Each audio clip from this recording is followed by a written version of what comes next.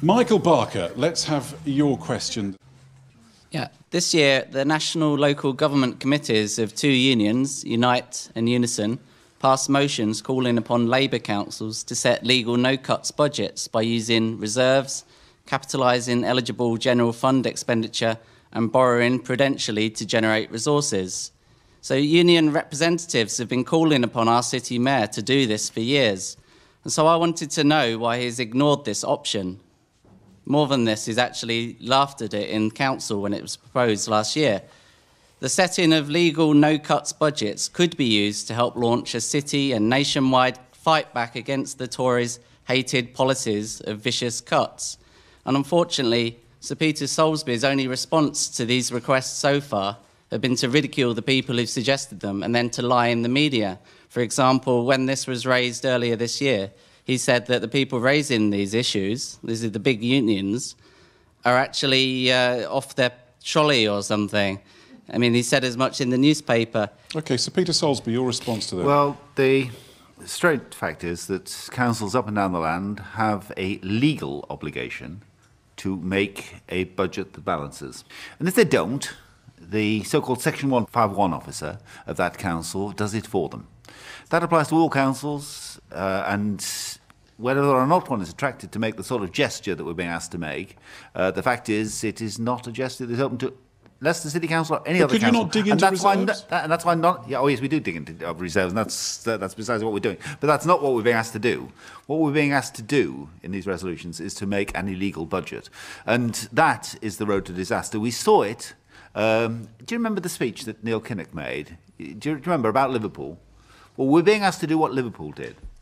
And what Neil Kinnock quite rightly drew attention to was the obscenity of the council having to hire taxis to send round redundancy notices. And that's what it leads to. Having to send out redundancy notices and close down your services. Well, not only is it not legal, it's not morally right either, and I'm not prepared to do it. When we talk on air many times about you're having to trim here, cut there, whatever it might be, you blame it on the government. Ultimately, of course, people see the cuts from the City Council. So what are you doing to try to mitigate the fact that you have less money than you did before? What Leicester City Council is facing is pretty similar to cities up and down the land, and it is a level of cuts that we haven't seen ever, not just in recent generations, but ever in local council services. We are losing from central government the best part of £150 million. And that's every year. Now, no amount of illegal budgeting and no amount of posturing and silly gestures will make that go away. That money just is not coming to Leicester, it's not there to spend. And that is the reality of the situation that we're facing up to. Now, that is requiring us to review the whole range of our services. It's requiring us to have to do some pretty difficult decision-making, but I'm not going to run away with it or pretend that it isn't necessary. Michael Barker? Yeah, I mean, he's made this response every single time. We made it very clear there was a lobby outside the council as well, saying that it was a legal budget. Well, how can it be legal if it doesn't balance? This is what the unions are demanding, a legal budget. So to say that it was an illegal budget, what we're calling for, is just plain wrong to start with. But if that's not achievable, if the money isn't there and it would be illegal to perform a budget that doesn't balance, then there is no option. Yeah, I mean, what we've said so far... I wonder if I can ask him a question. Take every single Labour council across the country, take all their reserves collectively and redistribute them across different Labour councils. Not a single cut would be needed to be made right now. And that's very, very important because Labour have to pose a difference to the Conservatives. Conservatives are in crisis and we have a Labour council who've been making cuts and cuts and cuts. Michael has made it personal to me and particular to Leicester. But a simple question to him. If it is both legal and possible, why is there not a single council in the UK that's doing it? Name one.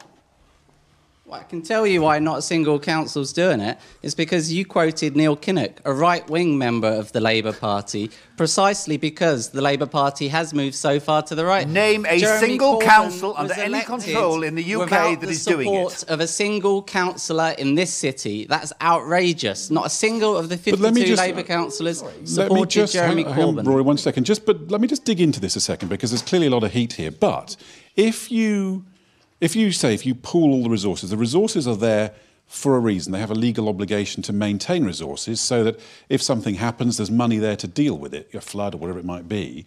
So if you pool all those reserves and spend them, you might be able to, although it's actually illegal to do it, but you might be able to not cut this year. What happens next year? Yeah, it wouldn't be illegal to do it, but the point would be to build a big mass campaign. Just not making the cuts isn't a solution. What you need to do is build a big groundswell of people, just as they did in Liverpool. And in Liverpool, they did build 5,000 council houses during the 1980s, more than every single city in every other city in the rest of the country.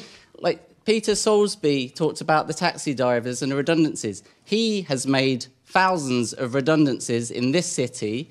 Unfortunately, in Liverpool, none of the redundancy notices that were sent out in taxis resulted in redundancies. Peter Soulsby couldn't even send them out in taxis because the taxis is in dispute with them because he treats the union with utter disrespect. Let's just get a little show. Let's just get a little show of hands. Let's just putting the legality of it all aside. Show of hands. Spend the reserves. Not spend the reserves. A few people not sure. Rory Palmer, I heard you were exclaiming in the background there. Well, it's sort of not quite that simple in a sense, because of course we have to maintain some reserves for those emergency situations, those unforeseen events, but at the same time we are using our reserves in significant quantity to sustain our services through this financial climate. Local government finance can be quite complicated and complex. I accept that. But local government finance is also incredibly simple, as the Mayor has outlined. If the money is not there in our accounts from the grants we get from government, we cannot spend it. What are you doing to fight the cuts? Well, what have we been doing to fight the cuts? Well, what I did last year was spend hundreds of hours trying to elect a Labour government who would have provided a much fairer settlement for local government. Unlike Mr Barker and his party, who were probably trying to do the opposite, I would challenge Mr Barker. How many doors did you knock on last year to try to elect a Labour government?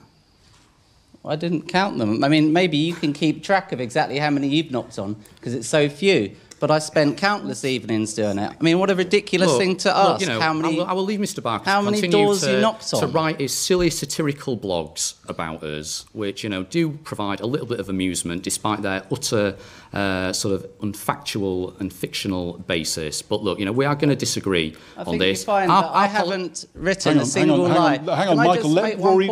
I'll let you make the point. I'll let you make the point. Rory, just finish your point. Look, our politics, is based in the real world as we find it and the situations we find it, and we deal with it within the legal framework in which we have to operate based on a real and sensible understanding of the world as we find it. Michael, you've got one sentence because I want to finish with another question. I just wanted to point, the gentleman at the front was very right about the 106 agreements. This council does not fight to make sure they get the money. For example, when the buildings, 200-odd buildings built at Wheatsheaf, they got 0% affordable housing. In their own documents, they say they strive for 30%. And then not long afterwards, they got 20%, and now they're in an agreement with another company who have a track record of not committing to affordable housing. And they're giving away land for almost nothing at the moment. I suspect... Can I briefly just comment on that Wheatsheaf one?